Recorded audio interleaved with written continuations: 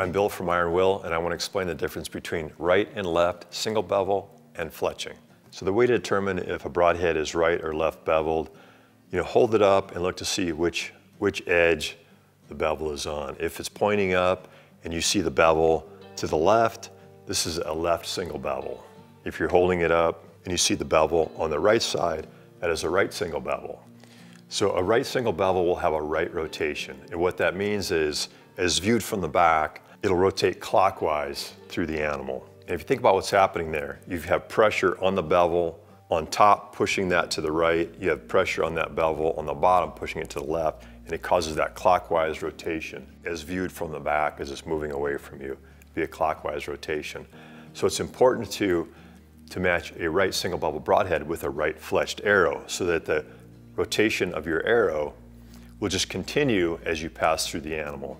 The way to determine if you are right or left fletch is to look at your arrow from the back and have one vein straight up. And as you look at the vein from the back, if it angles to the right from front to back, that is a right fletched arrow. If you're looking at it from the back and the vein angles to the left, as viewed from the back, that is a left fletched arrow. And if you think about what's happening there, let's discuss the right first. If you think about what's happening with the right, that airflow is coming from the front to the back, and it's hitting the left side of the vein. So you're gonna have more pressure on the left side of the vein. That's gonna cause that top vein to rotate to the right.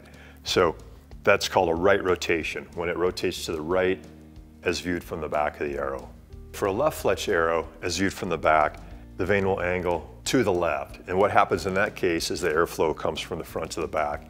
It'll be hitting the right side of the vein and pushing that top vein to the left or counterclockwise as viewed from the back. So a left fletched arrow will rotate counterclockwise, and then you'll want to have a left single bevel broadhead so that rotation continues in that same direction through the animal. If you shoot a right fletched arrow with a left single bevel, what's going to happen then is your arrow will be rotating clockwise until it hits the target. Then it's going to stop and have to rotate counterclockwise. So it'll take more energy to stop and rotate it the other way, and you'll have some energy loss.